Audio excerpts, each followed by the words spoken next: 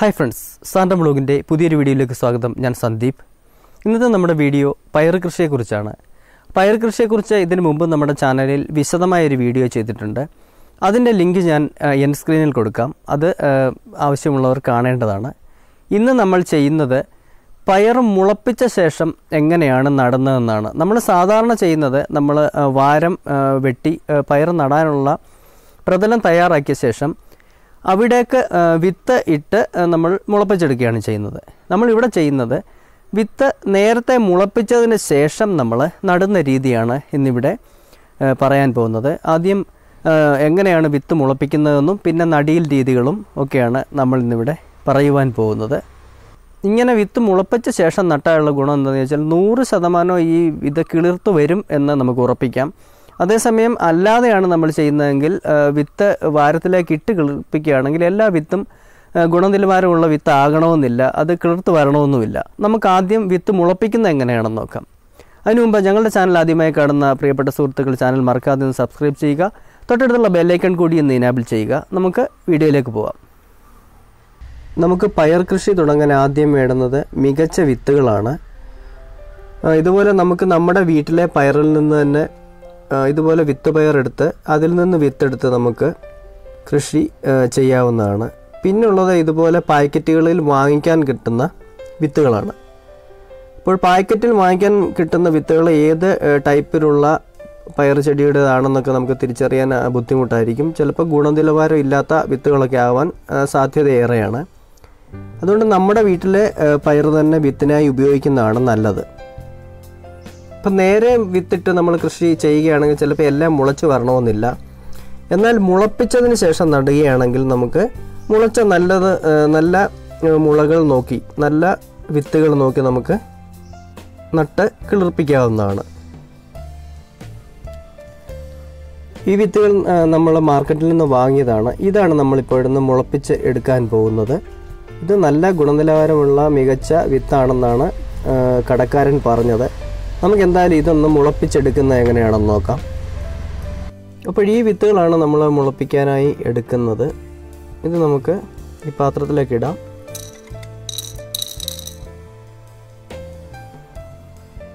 ഇനി നമുക്ക് ആവശ്യമുള്ള വെള്ളം ഇതിനകത്ത് ഒഴിച്ചു കൊടുക്കാം.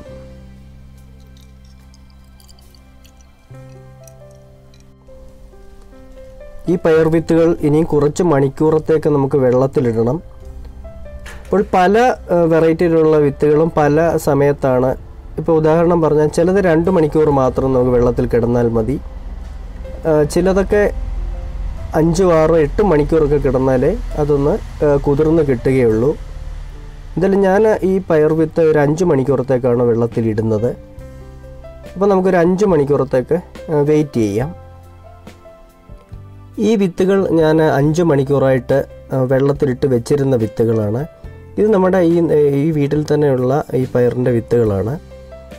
ഇതിപ്പോൾ ചെറുതായിട്ട് ഇതിനൊരു മുളയൊക്കെ ചെറുതായിട്ടൊന്ന് ഒരു പൊട്ടി വരാൻ തുടങ്ങിയിട്ടുണ്ട്. ഇത് നമുക്ക് കാണാം. ഇനി നമ്മൾ ചെയ്യേണ്ടത് വെള്ളത്തിൽ നിന്ന് ഈ പയറെടുത്തിട്ട് നമുക്കൊരു തുണിയിൽ പൊതിഞ്ഞു വെക്കാം.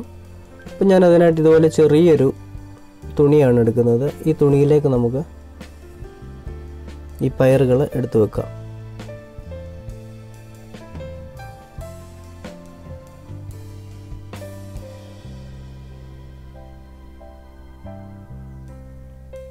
ഇനി ഇതൊരു 6-7 മണിക്കൂറത്തേക്ക് ഞാനിങ്ങനെ പൊതിഞ്ഞ് വെക്കുകയാണ്.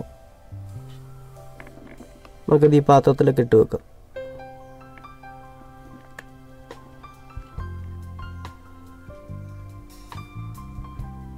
അപ്പോൾ ഒരു 6-7 മണിക്കൂറിന് ശേഷം നമുക്ക് ഈ തുണി അഴിച്ചു നോക്കാം. അപ്പോൾ എന്താണ് സംഭവിക്കുന്നതെന്ന് നമുക്ക് കാണാം.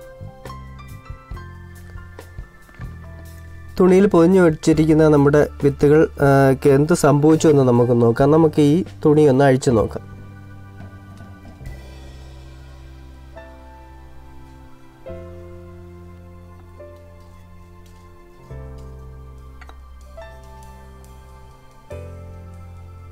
ഇത് കണ്ടില്ലേ, നമ്മുടെ പയർ വിത്തുകളൊക്കെ മുളച്ചു വന്നിട്ടുണ്ട്. അപ്പോൾ ഇങ്ങനെ മുളപ്പിച്ച് നമ്മൾ നടുകയാണെങ്കിൽ നമുക്ക് 100% വിശ്വസിക്കാൻ പറ്റും അല്ലെങ്കിൽ എല്ലാ വിത്തുകളും കിളിർത്ത് വരണമെന്നില്ല. ഇതിനകത്ത് ഞാൻ ഒരു വിത്തെടുത്ത് കാണിക്കാം.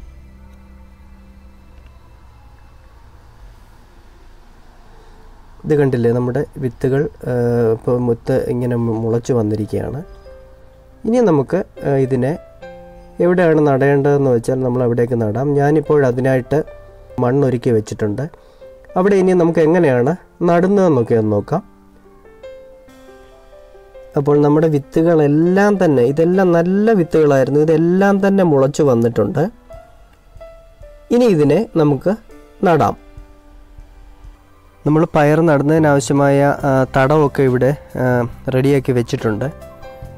നന്നായിട്ട് കിളച്ച് മണ്ണിളക്കിയതിന് ശേഷം കുമ്മായമൊക്കെ ഇട്ട് ഒരാഴ്ച ഇട്ടിരിക്കുകയാണ്.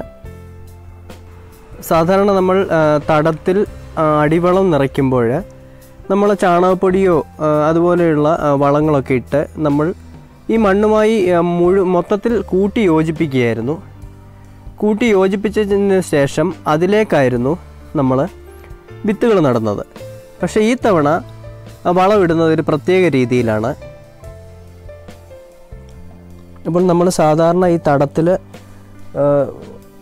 അടിവളമിട്ട് ഈ മണ്ണുമായിട്ട് കൂട്ടി കലർത്തിയാണ് നമ്മൾ സാധാരണ നടാറ്. ഇപ്രാവശ്യം നമ്മൾ ചെയ്യുന്നത് ഇത് ഒരാൾ പറഞ്ഞു തന്ന ഒരു മെത്തേഡ് വെച്ചാണ് ചെയ്യുന്നത്. ഇത് നമ്മൾ ഈ തടത്തിൻ്റെ 2 ഭാഗത്തെ മണ്ണ് മാറ്റി 2 ഭാഗത്തും, അതായത് ഇപ്പോൾ ഉദാഹരണം പറഞ്ഞാൽ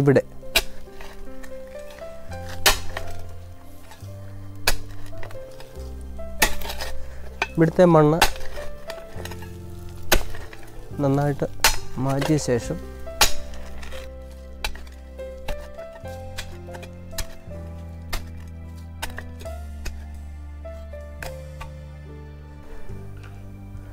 നമ്മളിവിടെ അടിവളം നിറയ്ക്കുകയാണ്. അപ്പോൾ നല്ല രീതിയിൽ നമ്മളിവിടെ അടിവളം നിറയ്ക്കുക. ആദ്യം വെച്ച് ചാണകപ്പൊടി ഇടാം, നല്ല രീതിയിൽ അങ്ങ് ഇടുകയാണ്.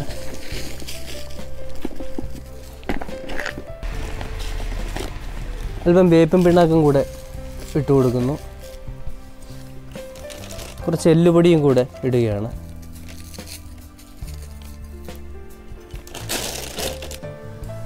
ഇനി നമ്മൾ ഈ തടം അങ്ങ് മൂടുകയാണ്.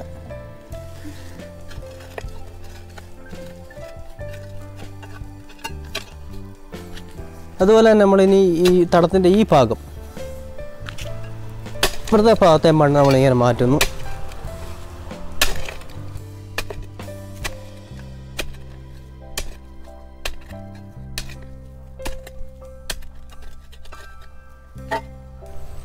ഈ സൈഡിൽ നമ്മൾ ഇതുപോലെ അടിവളം ഇട്ട് കൊടുക്കുന്നു. ചാണകപ്പൊടി ഇട്ട് കൊടുത്തു.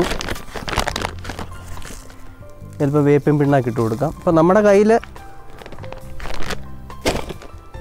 എന്ത് വളമാണോ നമ്മുടെ കയ്യിലുള്ള വളം അനുസരിച്ച് ഇട്ട് കൊടുക്കാം. ഇപ്പോൾ ചാണകപ്പൊടി ആണെങ്കിൽ ചാണകപ്പൊടി,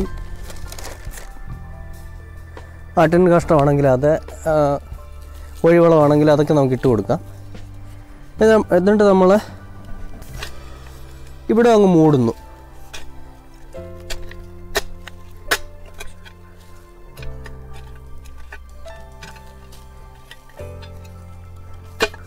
അപ്പോൾ പറഞ്ഞു വന്നത് ഇതാണ്, നമ്മൾ ഈ തടത്തിൻ്റെ 2 ഭാഗത്തെ മണ്ണ് മാറ്റി അവിടെ നമ്മൾ അടിവളം ഇട്ട് കൊടുക്കുന്നു. അടിവളം ഇട്ടതിന് ശേഷം നമ്മൾ ഈ പുറത്ത് ഇവിടാണ് നമ്മൾ പയർ നടുന്നത്.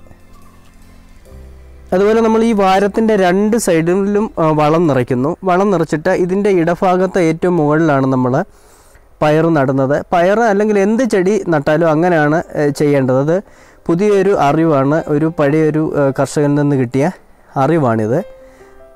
നമ്മൾ പാകി കിളിപ്പിക്കുന്ന അല്ലെങ്കിൽ ഇതുപോലെ നടുന്ന ചെറിയ തൈകൾക്ക് മണ്ണിൽ മുഴുവനായി അടിവളം മിക്സ് ചെയ്ത് നമ്മൾ നടുകയാണെങ്കിൽ ഈ ചെറിയ ചെടികളൊക്കെ ചിലപ്പം വളം കൂടിപ്പോകുന്നതുകൊണ്ട് നശിച്ചു പോകാൻ സാധ്യതയുണ്ട്.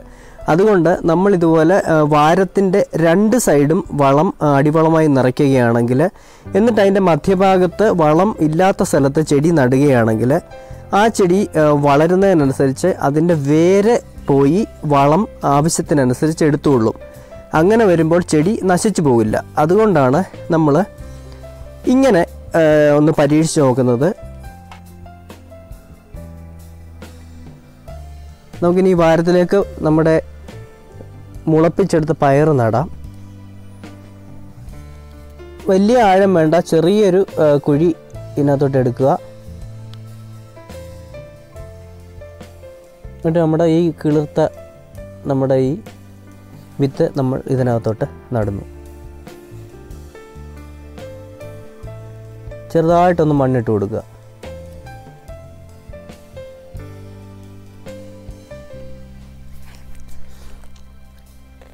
ഇനി അടുത്ത വിത്ത് നടാം.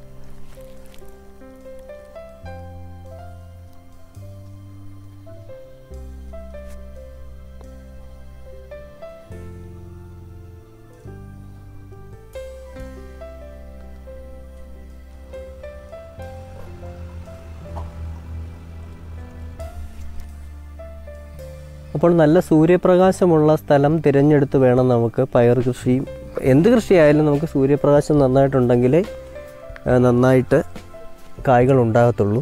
അത് നമ്മളെപ്പോഴും പ്രത്യേകം ശ്രദ്ധിക്കണം. അപ്പോൾ ഞാൻ ഒന്നുകൂടി പറയാം. നമ്മൾ സാധാരണ ഇതുപോലെ വാരം ഉണ്ടാക്കുമ്പോൾ അടിവളം എന്താണോ ഇടുന്നത്, ഇപ്പോൾ ചാണകപ്പൊടിയാണെങ്കിൽ നമ്മൾ ഈ മണ്ണുമായിട്ട് മിക്സ് ചെയ്താണ് സാധാരണ ആ വളത്തിലേക്കാണ് നമ്മൾ സാധാരണ ചെടികൾ അല്ലെങ്കിൽ വിത്തുകൾ ഇടുന്നത്. ഇവിടെ നമ്മൾ ചെയ്തത് ഈ വാരത്തിൻ്റെ രണ്ട് സൈഡിലും അടിയിൽ കുഴിച്ചതിന് ശേഷം ഈ രണ്ട് ഭാഗത്തുമാണ് നമ്മൾ വളം നിറച്ചിരിക്കുന്നത്. ഈ ചെടികൾ നടുന്ന സ്ഥലത്ത് നമ്മൾ വളം ഒന്നും തന്നെ ഇട്ടിട്ടില്ല. അപ്പം സംഭവം എന്താണെന്ന് ചോദിച്ചാൽ ഈ ചെറിയ ചെടികൾ വളത്തിന് മുകളിൽ നടുകയാണെങ്കിൽ ചിലപ്പം വളം കൂടുതലായിട്ട് എടുത്തിട്ട് ആ ചെടി പെട്ടെന്ന് നശിച്ചു പോകാൻ സാധ്യതയുണ്ട്. ഇതെന്ന് പറഞ്ഞാൽ ചെടി വളരുന്നതിനനുസരിച്ച് ഇതിൻ്റെ വേര് വളർന്ന് പോയി അതിനാവശ്യമുള്ള വളങ്ങൾ എടുത്തുകൊള്ളും. അപ്പോൾ അതുകൊണ്ട് ചെടി നശിക്കില്ല, ചെടി ഗ്രാജുവലായി വളർന്ന് പൊങ്ങിക്കൊള്ളും. അപ്പോൾ ഇതൊരു സീനിയർ കർഷകരിൽ നിന്ന് കിട്ടിയ ഒരു അറിവാണ്. അതാണ് നമ്മളിപ്പോൾ ഇവിടെ ഒന്ന് പരീക്ഷിച്ചത്. ഈ വീഡിയോ നിങ്ങൾക്ക് ഉപകാരപ്രദമായെങ്കിൽ ലൈക്ക് ചെയ്യുക. മറ്റൊരു വീഡിയോയുമായി വീണ്ടും കാണാം. നന്ദി.